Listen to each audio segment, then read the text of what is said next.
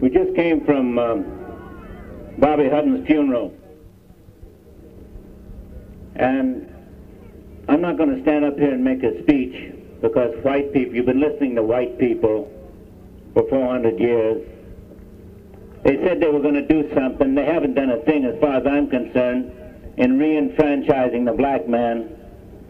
It's up to the individual to do something, to force the government to give the black man a decent place to live, a decent place to bring his children up in. That could have been my son lying there. And I'm going to do as much as I can.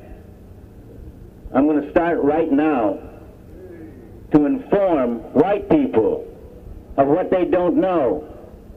The Reverend said, the white man can't cool it because he's never dug it. And I'm here to try to dig it. Because I myself as a white man have got a long way to go and a lot to learn. I haven't been in your place.